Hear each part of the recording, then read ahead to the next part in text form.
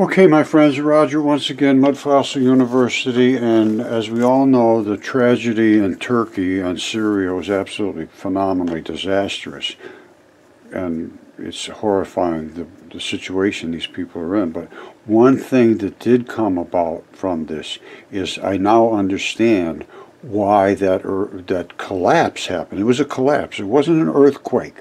It was a collapse, and the reason is underneath here. You see these brown spots? That is a different material than these stripy spots. You see how flat that is, and these breaks are like little squares, and red here, and then all of these lines going across. But this right here ran out and flowed down the hill. It's a different substance, and I found it in the mud fossils. Let me show you.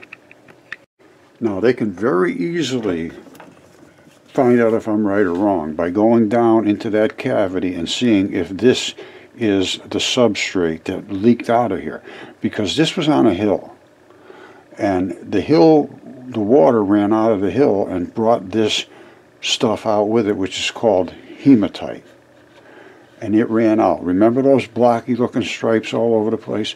That this is embedded within that material, and it ran out, leaving a cavity in here, and it collapsed. Okay, here's what they're going to have to look at. This layer right down here, all of this brown stuff, and down in here, I believe that is the substrate. It ran out, leaving a cavity under here, and it's just completely collapsed. Okay, I'm going to call on ITV News, who put this out in the first place, saying what caused this huge cataclysm and this collapse, and trying to make an understanding of it. And I'm going to ask ITV News to send someone out to check out exactly what I'm asking for. What is the material that's underneath as the substrate of this stuff that collapsed? I say it's going to be that red hematite clay that it has eroded out, left a cavity, and collapsed.